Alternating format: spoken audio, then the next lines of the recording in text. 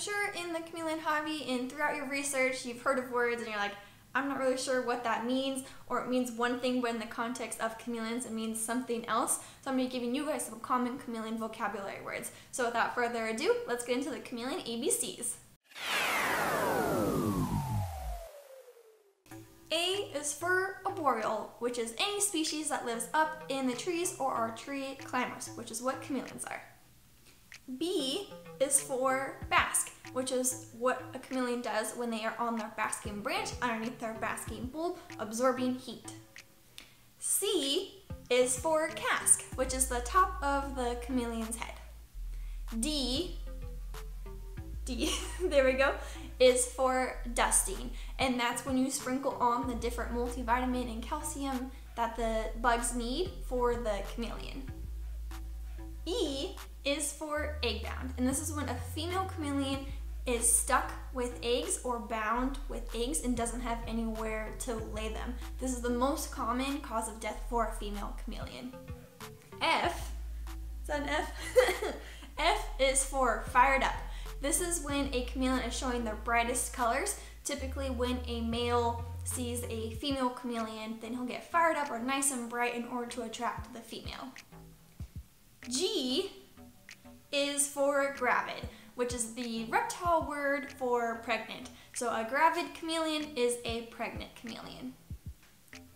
H is for hemipenes, which is the male reproductive organ in a chameleon. A second H, because I just want to touch on this one, is husbandry, which is kind of a weird word, but husbandry refers to the care for the reptile. So if someone's like, what is your husbandry? Do you have good husbandry? They're asking, how do you take care of your chameleon? How is your chameleon set up? So it's going to be like the lights, the humidity, the enclosure, all of that plays into the husbandry. I is for impaction. This is when a chameleon is unable to digest and process something, so it's stuck inside of them. So most commonly that's going to be substrate. So a chameleon will eat maybe say dirt or bark or something like that and is unable to pass it, so they are now impacted. Another common example is plastic plants. So they eat the plastic plants, they're unable to digest it and pass it, and now they're impacted. This can also be a cause of death. J is for juvenile, which refers to the age of a chameleon. A juvenile chameleon will typically be anywhere from 4 to 8 months old. K, is this a K? K stands for Kammerflage Kreations, which is one of the longest standing, longest known breeder of panther chameleons. They have a long lineage, multiple generations. They've been in the business for a long, long time. So they're a name that's very popular that you'll hear in the chameleon hobby. So if someone says Kammerflage Kreations or I have a camera baby, that's what they're referring to.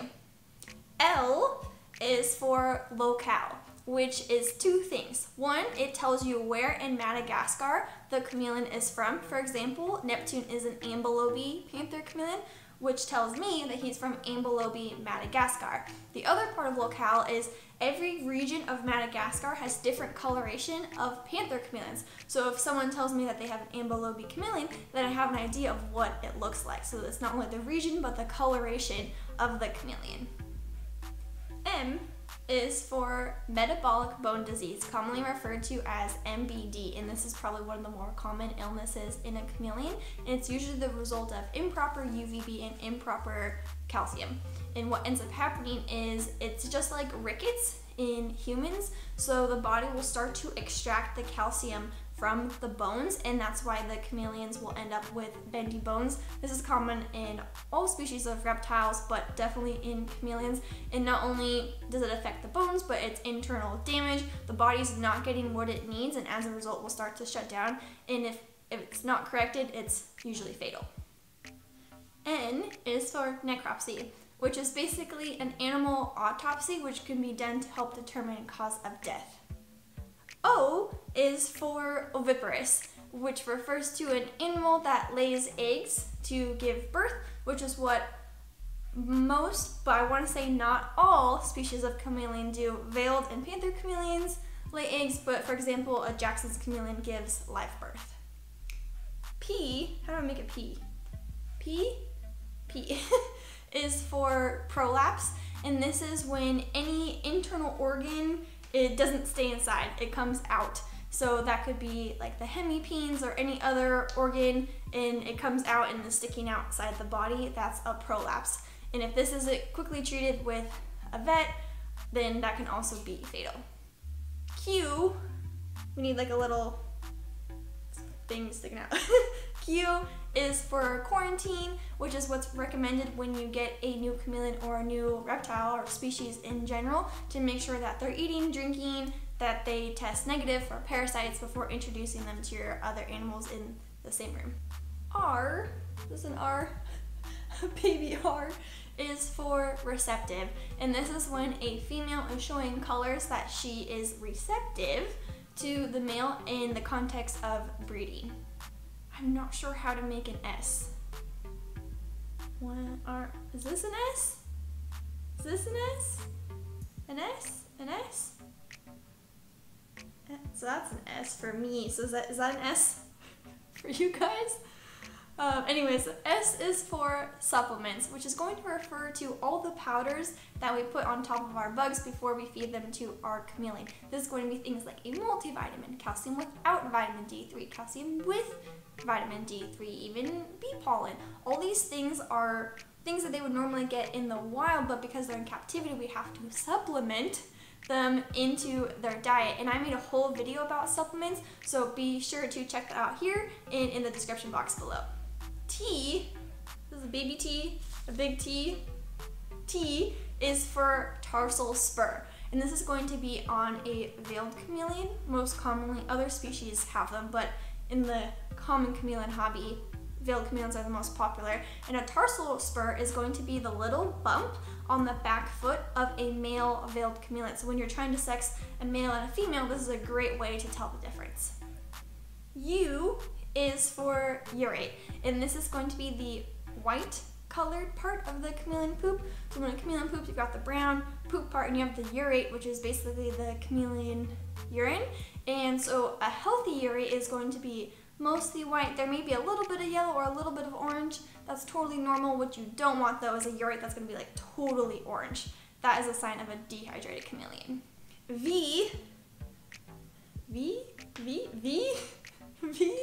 is for vent, and that's going to be at the base of the tail. You'll see a small slit. This is the vent, and this is where everything that's supposed to come out will come out.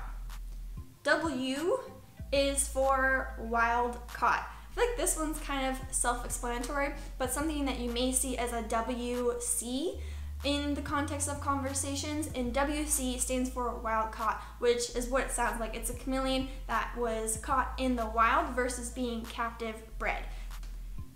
X, I don't have a word for X, but something you see very common in the chameleon hobby is something like a 2x, 2x, 4. What that means is a 2 by 2 by 4, which is giving you the length times width times height of a chameleon enclosure. So it's usually in the context of the dimensions of a cage. Y, is that Y? Y is for Yemen, which is where a veiled chameleon is actually from. So you may hear them referred to as a Yemen chameleon, and that just refers to where they're found in the world. Z, the Z is for Zygodactyl feet, which refers to basically bird feet, where the first and third digit point backwards and the second and fourth digit point forward. So a common misconception or misnomer is that people think that chameleons have Zygodactyl feet, when in actuality they have 5 digits that are just fused into 2 groups. So it's either 2 toes fused together or 3 toes fused together. And that wraps up our chameleon ABCs. Hopefully you learned some new chameleon vocab, or maybe this was a nice refresher for you. If you enjoyed this video, be sure to give it a thumbs up. Leave me any questions or comments down below. Feel free to subscribe so you know when I post a new video. And you can follow Neptune and all my chameleons on Instagram at Neptune the Chameleon. Thank you so much for watching, and have a good day. Bye! Ooh, that was a workout.